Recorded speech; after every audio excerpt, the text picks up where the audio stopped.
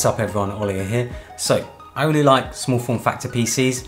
Ever since I saw the ZX-1 by iQunix, I just knew I had to have one. It looked awesome and it had also won a Red Dot Design Award. So when it comes to what you get in the box, you get the case already pre-built, which is nice. You don't have to put it together yourself. You get a useful screwdriver kit to take the case apart and put it back together. But I stuck with my iFixit kit. I highly recommend one of these.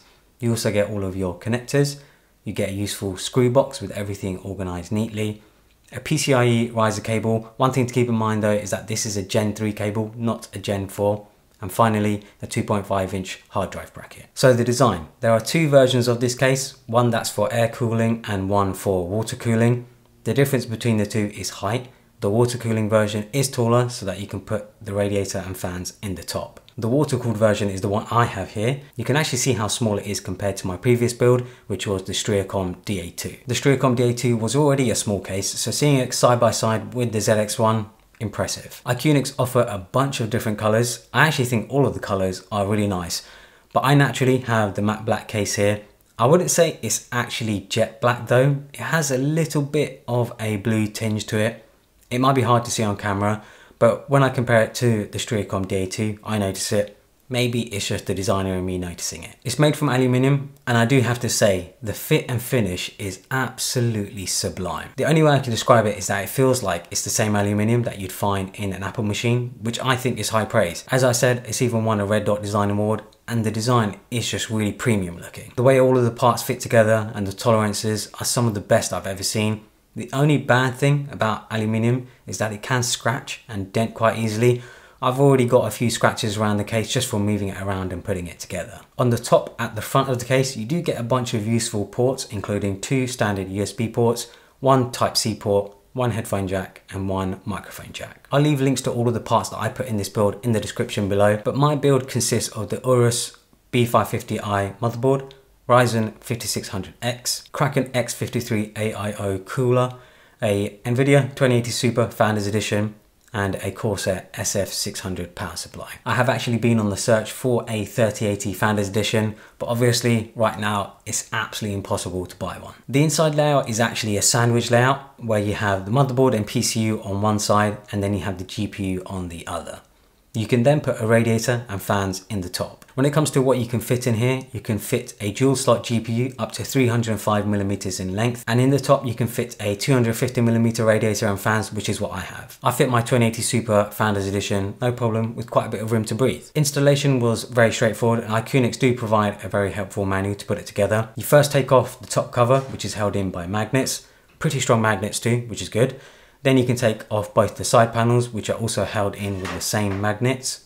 Once you're in, you take off the top bracket, then you take off the PSU mount and you're ready to put your parts in. Before putting the motherboard in, make sure to put in the backplate for the CPU cooler, otherwise you won't be able to get to it later on. I would also recommend installing your CPU, any M.2 drives and connecting any power cables. One minor issue that I did come across was that getting the mounting screw in the bottom right of the motherboard is quite difficult.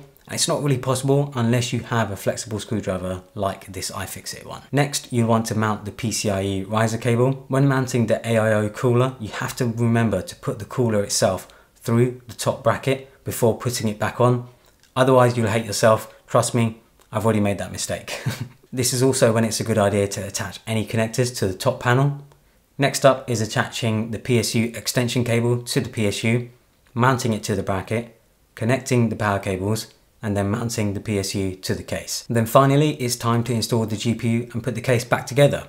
Everything is super tight, and to be honest, there is no cable management other than stuffing cables wherever you possibly can, but thankfully you can hide the cables quite well. The AIO cooler in particular was a very tight fit, as you have to hope the tubes that you get with your cooler are flexible enough. Thicker and more rigid tubes will pretty much be impossible in this case. Considering this is my second ever PC build and there were no major issues, I'd say this was a win. With it being such a small case, it is naturally going to run a little bit hotter compared to bigger and more roomier cases. At idle, the CPU was between 30 to 40 degrees Celsius and the GPU was around 30 degrees Celsius. In a Blender Cycles render test, I was getting around 59 degrees at 1700 RPM on the CPU with the Kraken X53 liquid cooler. In Heaven 4.0, I was getting around 75 degrees at 2000 RPM on the GPU. I'd say these were pretty respectable numbers, and the case never really got too loud either. So this is not a budget case at all. It's actually quite a high-end premium case, starting at $300 for the air-cooled version and $360 for the water-cooled version. But if you want a premium case that uses incredible materials and has a great design like this one, that's just the sort of price you're going to have to pay. I've personally been very impressed with the performance for such a small case. It does of course get a little toasty compared to larger cases with more airflow, but it's a sacrifice I'm willing to make to have a small form factor PC. Aesthetics above everything, am I right? Hope you guys enjoyed this video. Follow me on Instagram and Twitter and subscribe for more.